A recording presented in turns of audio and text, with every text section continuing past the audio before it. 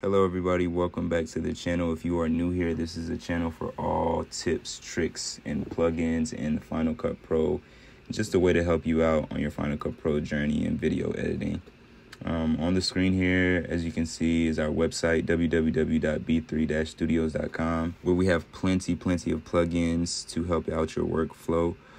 Some are free and some you have to pay for, but just go check that out because I'm pretty sure you're going to find effects there that could help out your workflow.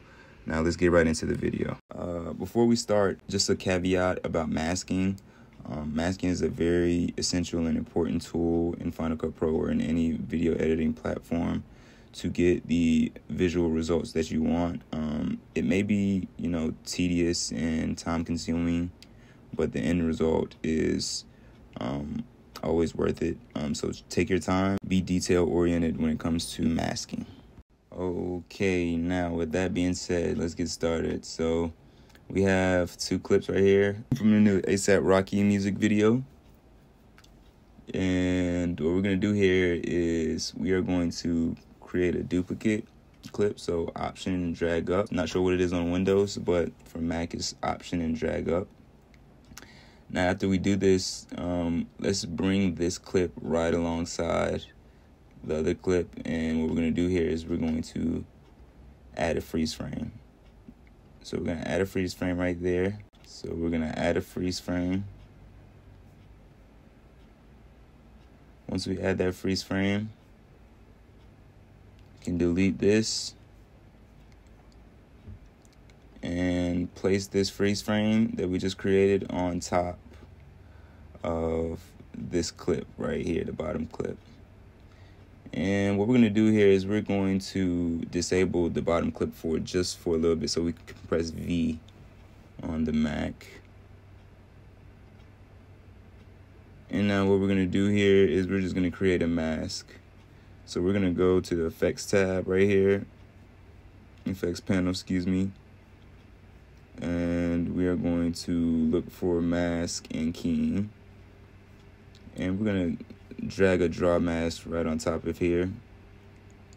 And we're just going to mask out A$AP Rocky's body.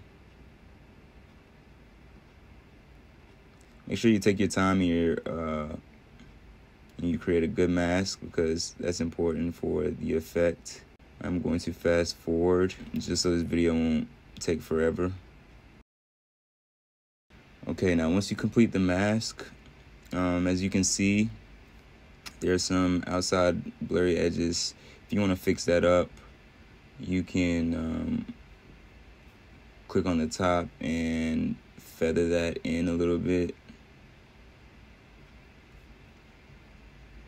And if you still want to do it, just make adjustments according to your footage. That looks much better.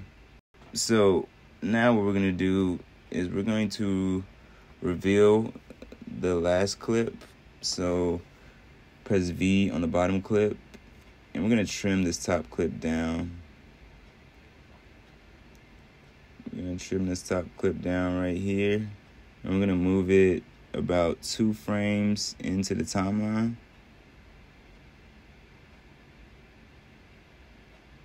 And what we're going to do here is we're going to click on this top clip. And we're going to go to the transform option right here. And we're going to add some keyframes. So we're going to add a keyframe. Make sure your playhead is in front of this top frozen clip. This is the freeze frame clip. So you're going to add a keyframe right here. And you're going to drag the Y-axis all the way down. And you're going to move the playhead 1-2 frames. And we're going to go to 0. And after we go to 0, the clip should be aligned now. And we're going to add one more effect onto that frozen freeze frame. And that's a directional blur. And what we're going to do here is we're going to place this arrow, since the clip that we want is going up this way, it's pointing this way now. we want it to go up this way because it's coming from the ground up. So we're going to point the direction up this way. But we're going to add a keyframe to that. So we're going to add a keyframe to that directional amount right here. And we're going to move our playhead up. And then we're going to bring this down right here. The direction amount. Because it's not moving anymore, so we wanted to make it look as realistic as possible. So let's play this back. Looks pretty good.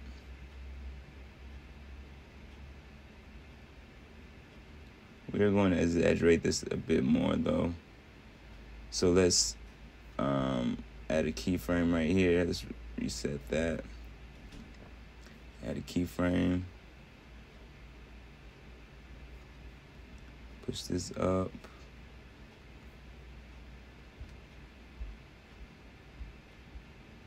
And right at the end, we want to bring it down to 0.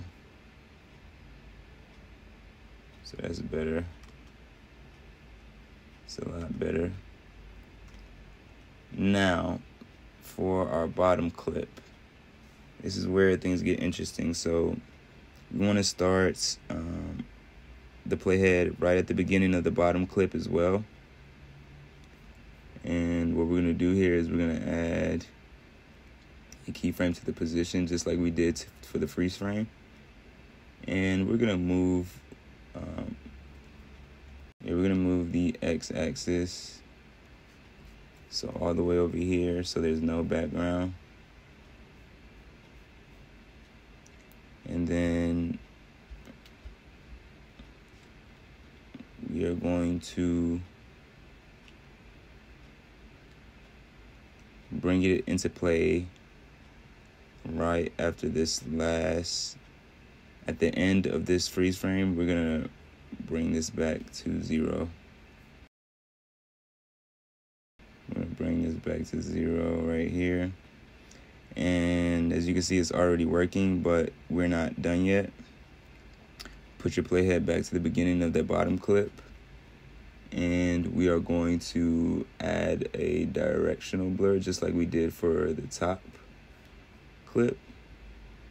And since the arrow is going this way, just like we want it, because the clip, our bottom clip is coming from this side, we are going to add a keyframe to the bottom clip.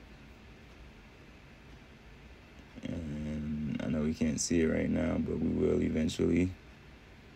And then just go frame by frame. 1, 2, 3, 4. And then we can lower it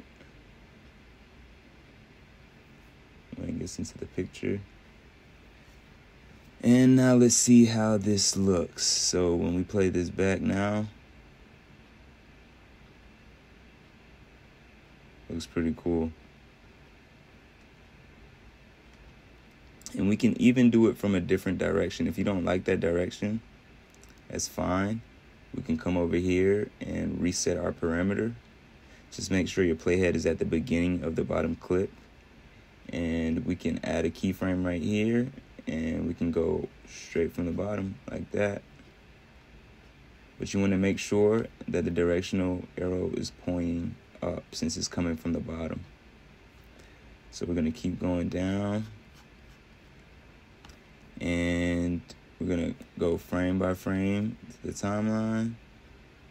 And right at the end of this freeze frame clip is when we can bring this up. So click on the Y and go to 0. And that should bring it up right there.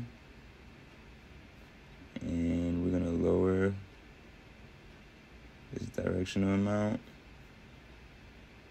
And now let's see how this looks. That's awesome.